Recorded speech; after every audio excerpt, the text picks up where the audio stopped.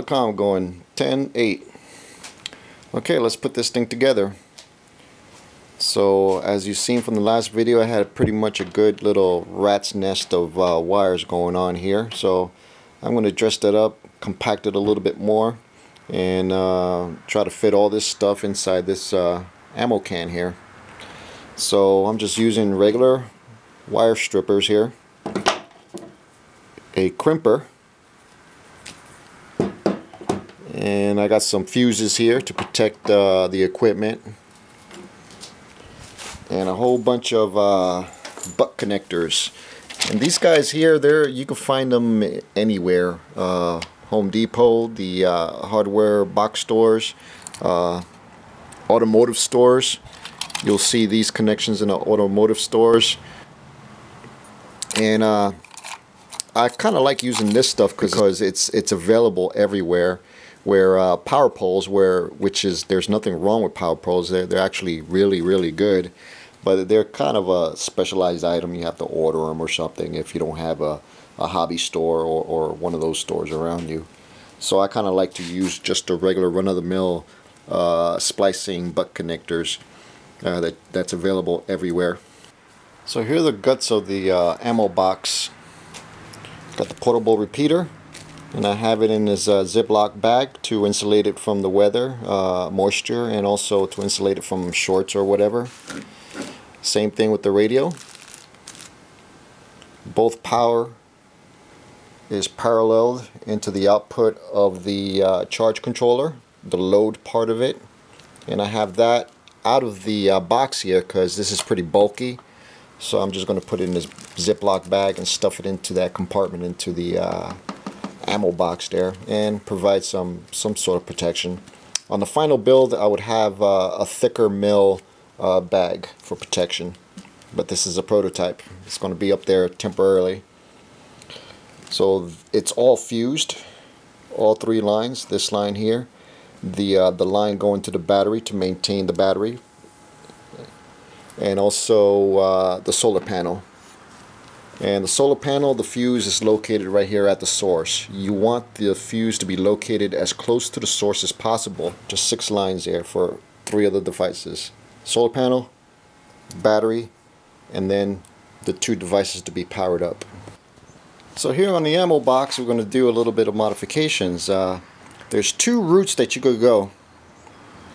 On a prior project, I had this here, and I actually mounted an NMO mount onto the top side of the lid of this one here. And with this configuration, you could totally use whatever antenna that's in the market out there that could accept it, which is a good majority of them. And you just screw this on there, change the antennas whenever you want, and pretty much that's what it'll look like right there. Just to prove that it's actually on there. And that's a pretty good little go kit that you could use.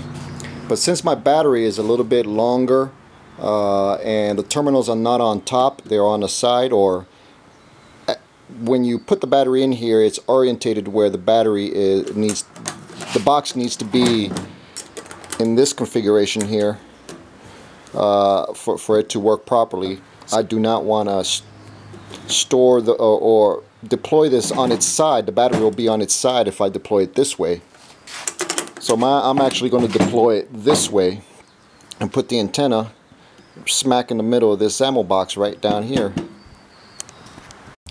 The only problem about using the top lid of an ammo box is that it's double layered. You got the one plate on the outside, then you have a secondary plate on the inside.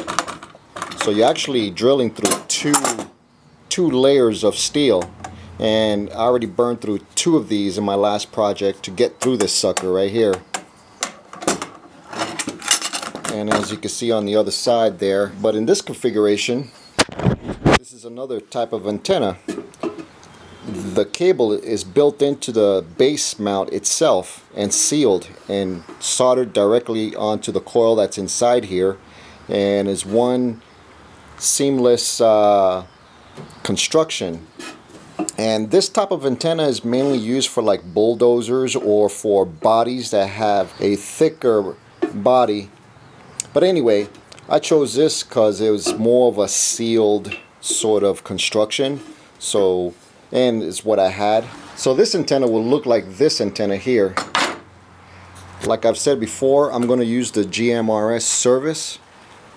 And this antenna here is two antennas in one. It's called a collinear antenna. So from this point to this point is one half wave dipole in the UHF band, and then from this point to this point is another half wave dipole for the UHF band.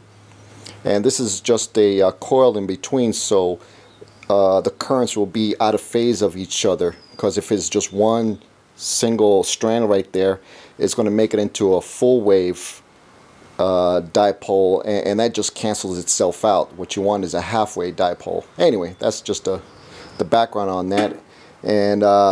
And this configuration is pretty much one antenna on top of the other. And what this does is it would increase your gain or flatten out your radiation pattern, so it'll cast out longer. So your balloon here that you'll see of your radiation energy will be flattened out like a pancake and spread out farther into the horizon. So that's what I want. I want that far-reaching effect. So this, they say, is a no ground plane antenna, and it's 5 dBs of gain. So for this kind of antenna mount, or the base here, as you can see, you got the hole in the middle for the cable, and then you have these 3 holes out here to secure the whole assembly, and then you have a rubber washer here to make it totally waterproof in this junction here. And underneath I've used 1/2 inch nuts and bolts there, and I have about 1 inch clearance between the top of the battery and to the top of the nut or the screw that you see in there. So I have plenty of room for that to clear whatever obstacles that it may pose in there. So I'm good to go there. And the cable is not kinked terribly much, so that is awesome right there. That little gap there is pretty much the gap you'll see inside the headliner if you're mounting this in a vehicle, as far as the antenna mount here. Okay, let's assemble it. Put the power on.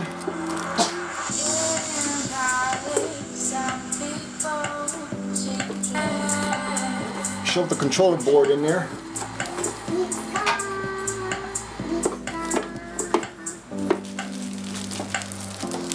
There's a Simplex repeater. Connect the antenna.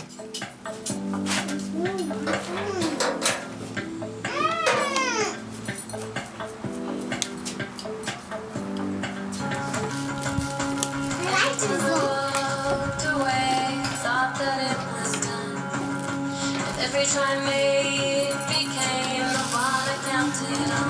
Seems to either give it up or give it. Sometimes I think they know. Stick the whip to it. So far this is your working package there. This is going to be permanent on here.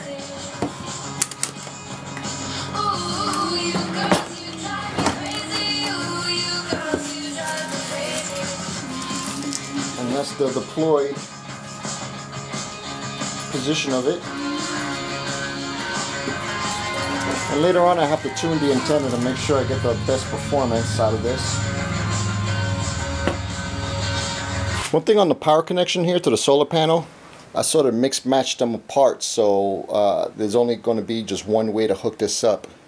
Got a male end here and a female end here, and on the other end is going to be the same way as well. So if I had like 2 males on here or 2 females, might have a chance of crossing the lines and shorting stuff out. So this will prevent that from happening, especially at night if you're going to deploy this at night. So there it is, guys, the fully assembled equipment there from start to finish. Here's the radio box right there with the high gain collinear antenna, 5 dBs of gain. And there's a solar 20-watt solar panel to power this whole unit up during sunny time. I'm going to do a 360 walk around.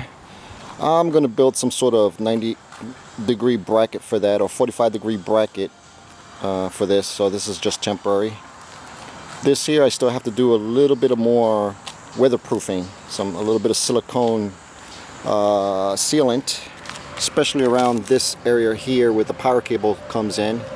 I'm going to put a grommet there plus silicone on top of that, including this connection here. I will seal this up to waterproof it as well. I made this connection here so I could build a customized extension to this if this has to go a little bit farther distance. This thing is pretty solid.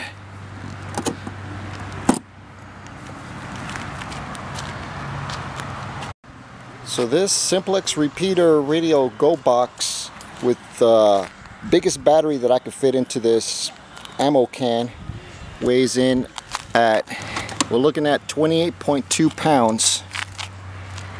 And this battery could go up to 24 hours, but it's degraded, so actually it's going to last for 12 hours if you use 1 amp per hour, which is a lot of juice still in its own.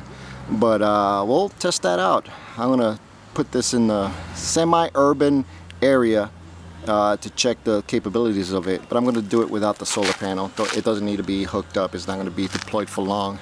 That will be deployed up in the sticks up here. But there it is.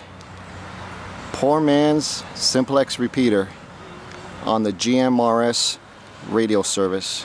Along with the weatherproofing, I'm going to camouflage this a little bit more as well. I'm going to give the box a bit more of a paint job, including the antenna base and the antenna itself, including this little sore thumb that's going to stick out. That's going to be painted over as well. And I'm going to have some fun with that and see how it works. Gorilla Comm going 10-10.